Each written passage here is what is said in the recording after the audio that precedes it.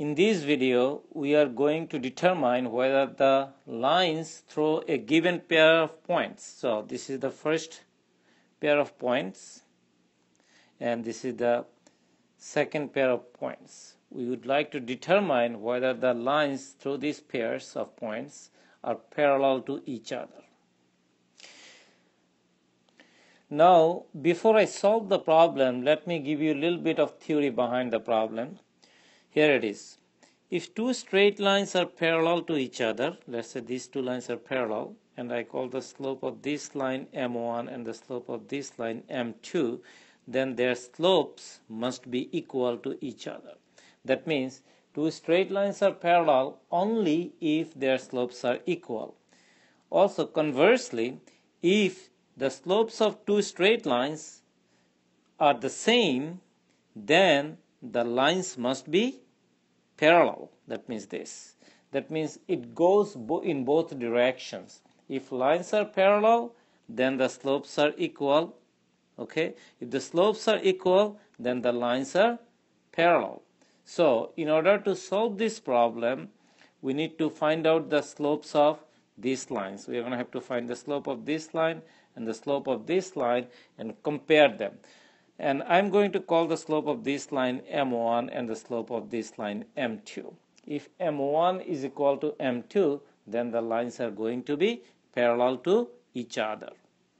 Now we are going to use the slope formula. M is equal to y2 minus y1 divided by x2 minus x1.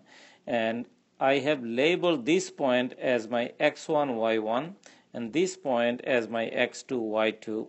And my first slope M1 is going to be y2, which is 4, minus, this minus comes from the formula, right, this one, y1, which is, by the way, negative 5. I need to put it inside the parentheses to avoid any confusion. My x2 is negative 7, minus, this minus comes from the formula, x1, which is 2. Now I simplify it further. M1 is equal to 4. Negative and negative is going to make it positive, plus 5, divided by negative 7 minus 2 is negative 9, which is, by the way, 9 over negative 9, which is nothing but negative 1. So the first slope M1 is negative 1. Now we are going to find M2. I label this point as x1, y1 right here, and this point as x2, y2. Again, we are going to use this formula.